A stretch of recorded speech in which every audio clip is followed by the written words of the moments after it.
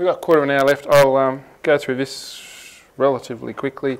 I think I should probably be able to cover what I was roughly going to talk about. If there's anything missing, I'll catch up with that after afternoon tea. So I do intend to stop on time. So I was really just going to talk about what's Open Radio. And I thought we needed a little bit of background. I know most of you are amateurs, so we'll skip through this fairly quickly, especially if that works. So we sort of had digital operating modes. In some ways, Morse code, at least when you got to valves and continuous wave, was digital, although it was really treated as analog signals all the way through. People generated it the same way as you generate analog stuff, and they listened to it to receive it. Then there was some radio teletype that starts in the 1920s, valves and relays and that sort of stuff. Didn't change very much really until after the Second World War. So they had the RTTY and stuff like that. It just got better, but the same technology just improved a bit. And then all of a sudden stuff happened with transistors and integrated circuits, and they replaced the valves with microprocessors eventually. But they're still doing the same RTTY bit at the back end with the same modulation. Then they started taking the things from the telecommunications industry, like X25, and we came out with a thing called AX25 and several other things. So that was the beginning of the packet modes. That was in roughly the 1980s. So there's a bit of history on digital. Voice, well, we started out with AM, and then as far as amateurs were concerned, everything sort of changed and people just stopped using AM, even though you still get it on most radios as an option. No one uses it. They either use single sideband or FM. Why? Well, single sideband chops 2/3 of the signal away, throws it away and just uses the bit you want. So it's more efficient band-wise and power-wise. And works. And FM, well, it was quieter and it works. And those between them took over most of the operating modes that amateurs used for a while. The next big change is happening is digital voice, and we'll be talking a little bit about that probably after afternoon tea, maybe just a bit. So in the beginning of stuff, everything was open. People shared their designs. Even if they didn't share it, if you got a valve transmitter, you could see the design. You just had to go and have a look and you could see what they'd done because everything was visible. You could inspect things. That continued with discrete transistors, even into the early integrated circuit days, because the ICs only did small things. You know, the sort of first things you had were audio amplifiers and power regulators and things like that. Then we started having bits of digital components to do switching and little things like that, but it was all stuff that you could work out. The components at that stage were all well documented, and commercial equipment usually had a really detailed circuit diagram. It probably had the PC board layouts, and it probably had a description of how it worked, at least in the service manual, because people needed to service the things. And then things got changed. So we got proprietary stuff happening.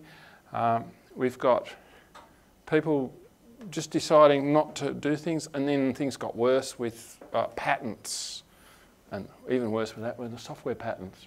So things became dependent on software, and we got exactly the same issues in the open radio or open hardware space as you have with open source software and patents.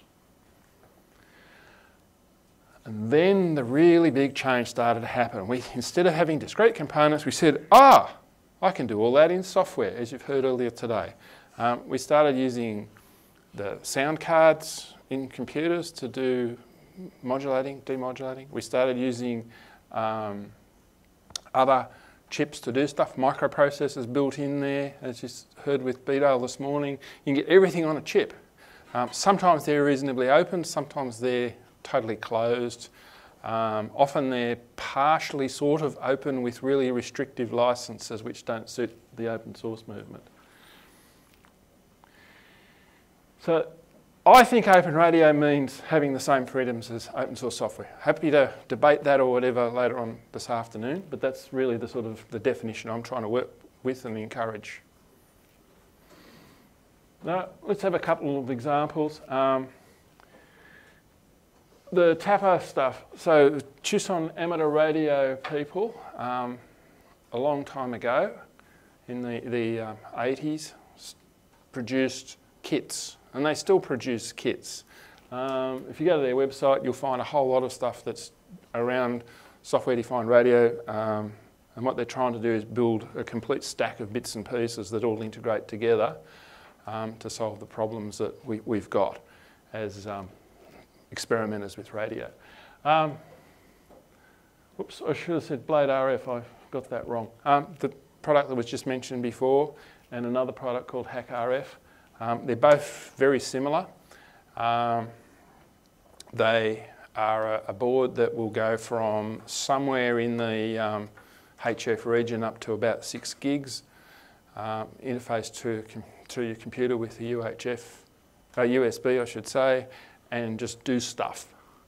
They were both launched on Kickstarter. And Raspberry Pi and Whisper is another little interesting thing. Put some software on a Raspberry Pi and a piece of wire, and you've got a very low power transmitter for a particular mode. You will have to go and filter the stuff going out of it because it's pretty noisy, but you're just going to put some sort of filter on it. That's really a toy, but people do use it. But it sort of illustrates what can happen. There's Hack RF. I'm not going to play the video. It's, as you can see, raised over $500,000 US. He actually got his Kickstarter amount in 6 hours. That's how much people value open hardware and open radio stuff. Circuit diagrams are all up on the web. That's part of the circuitry for it. That's just saying it's there.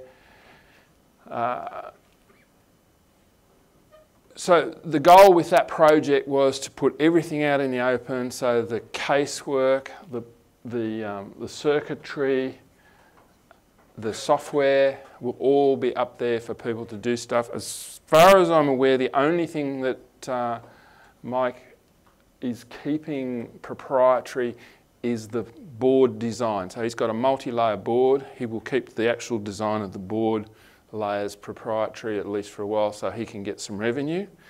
But you could go and build one yourself if you wanted to. Now, one interesting little fact that came from his work on this project is the layering in the boards. The manufacturer produced the board with the layers in the wrong order, and when he went and assembled it, he had problems. The performance was a lot worse than he expected in one area. Eventually had a look at the boards. Oh, got a new set, works perfectly. So there is lots and lots of things that are important on these things, remembering that it's working on that huge frequency range. Oh, that's the Raspberry Pi thing. So you've got, as I said, you've got an antenna thing up here, and there's some filtering to make it so it's reasonable. I finished early with the quick lot of slides. Righto, so we can break now. You can ask questions.